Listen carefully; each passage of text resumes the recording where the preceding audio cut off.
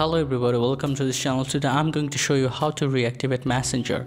For that you have to follow my instructions very carefully. You can see that I have already deactivated my Messenger.